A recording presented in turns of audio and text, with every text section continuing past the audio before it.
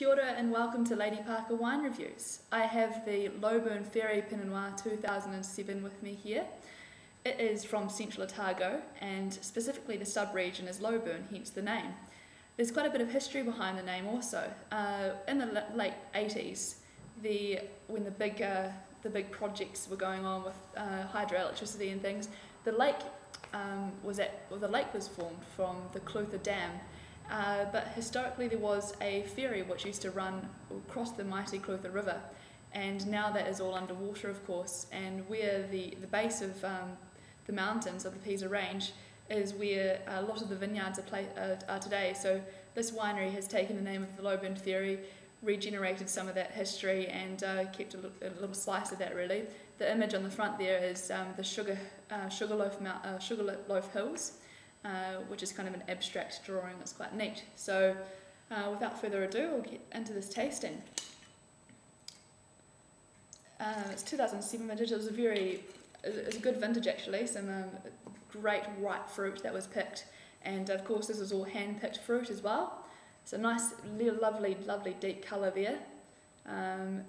Yeah, it's a nice, very deep red on the nose.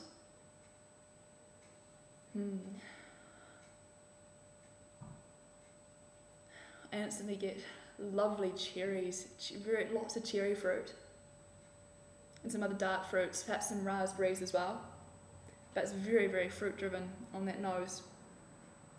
Picking up also a little bit of spice as well, and some thyme from the hillsides. A lot of wild thyme has grown in central Otago around all the vineyards, so you often find that central Otago thyme herbaceous sort of character coming through, and it's definitely present in this one. Also a bit of nice warm spice as well, maybe some cinnamon. It's a beautiful nose, absolutely beautiful to taste.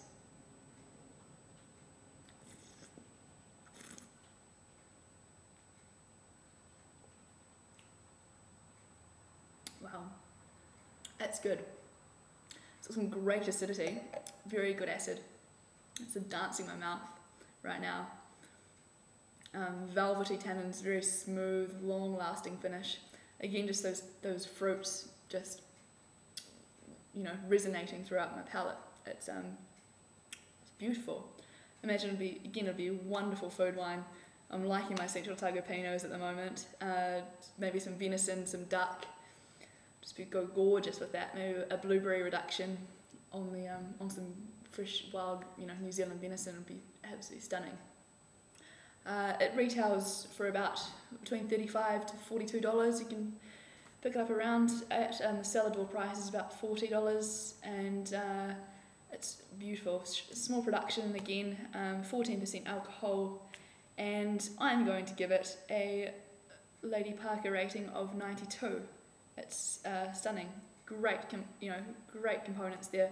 Wonderful nose, follows through on the palate, and it's simply stunning. I look forward to finishing the rest of my glass. Thanks for watching Lady Parker Wine Reviews, and cheers. Keep watching.